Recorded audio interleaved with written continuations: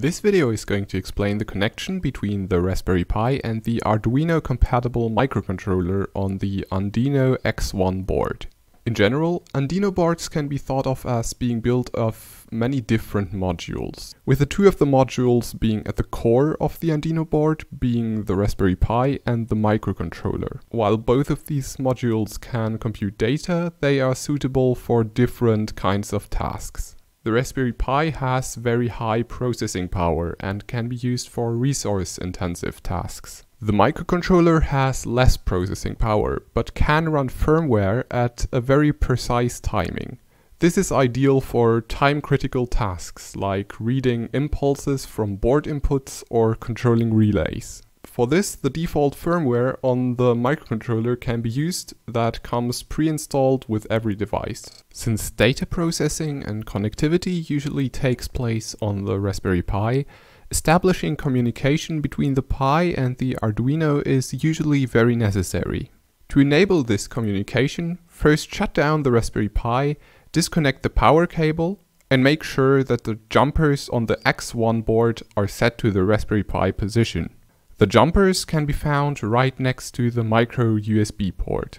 Afterwards, power on the Raspberry Pi again. Communication between the Raspberry Pi and microcontroller takes place via a serial interface in a text command and response style. The interface can, for example, be accessed via Node-RED or the Andino TCP server that is scheduled for release in the second half of 2021.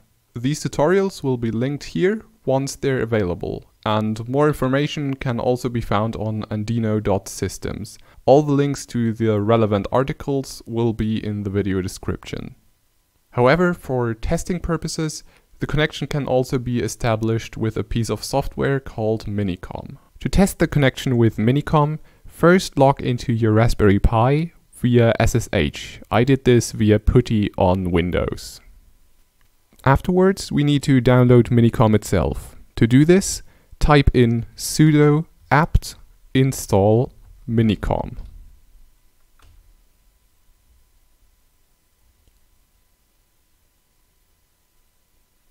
After the installation is complete, we now need to set up the serial port. To do so, type in sudo minicom -- setup. Here, navigate to serial port setup. Click A to enter the serial device and make sure that it's /dev/tty-ama0. Afterwards, hit enter. Also make sure by pressing F that hardware flow control is turned off, and by pressing E that the bits per second is set to 38,400. Afterwards, press enter to cancel out of this menu. Then navigate to Save Setup as Default and click that. And now go to Exit. You should now be in the main interface of Minicom and already receive some status messages. The number immediately after the colon represents a counter that essentially just counts up all the serial messages that have arrived. The three numbers after that are counters for the individual inputs of the board. So essentially every time the board receives a pulse on a certain input, the number will increment by 1. And finally, the last three numbers represent whether an input is turned on at the moment or turned off. 1 for on and 0 for off. You can also run commands in this interface. A list of all commands can be displayed by running help. Further explanations of all commands can also be found on andino.systems, and a link for the relevant article can of course also be found in the video description. Some of the most important commands are send, and after that a number.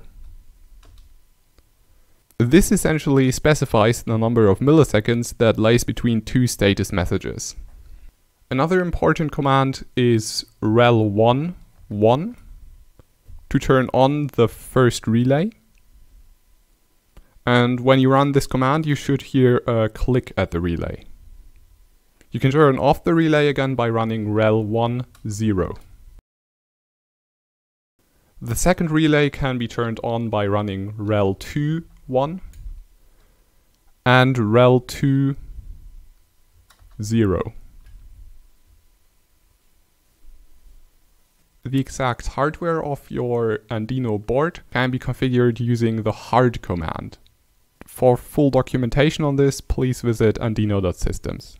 If you finally want to cancel out of Minicom again, press Ctrl A and after that X. Now confirm that you want to leave Minicom. Thank you for watching this introduction on how to connect the Raspberry Pi to the microcontroller on the Andino X1.